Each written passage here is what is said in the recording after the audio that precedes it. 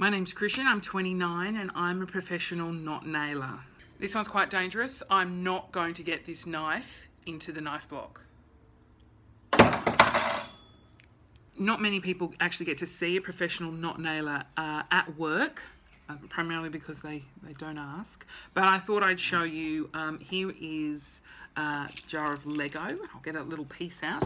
Let's pop that jar there and I'll show you exactly what it's like being a knot nailer. Okay, here we go.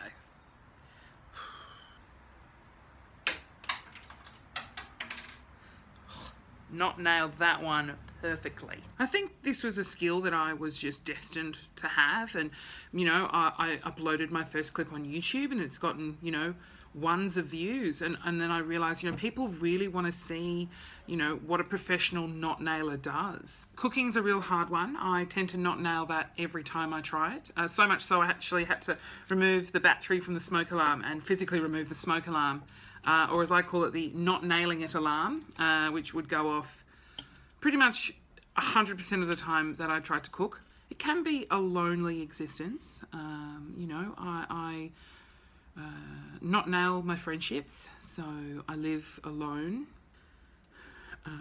Yeah. Do you mind if we just stop for just a second? Thanks.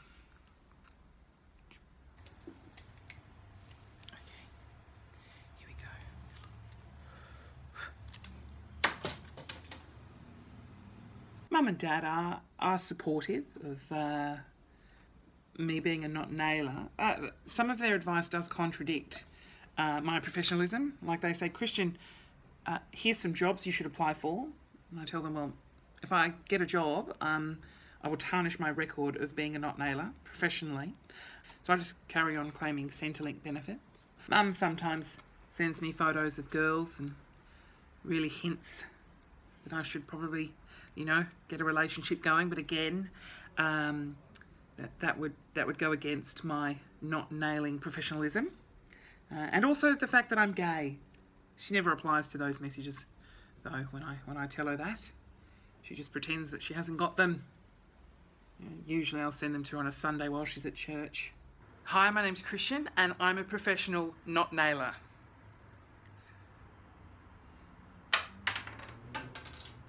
Yes! Not nailed that one. Oh, a text. It's not from a friend, don't worry. I'm not nailing any friendships.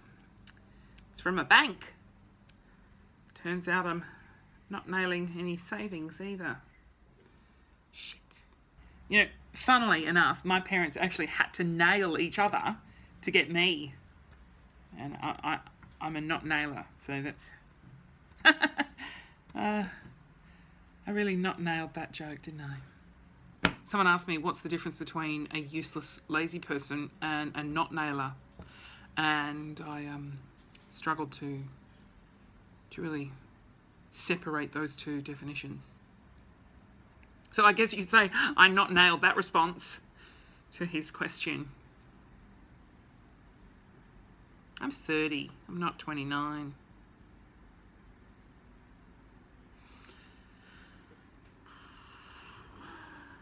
What am I doing with my life? I guess you could say I'm not nailing it, that's for sure. That's for sure.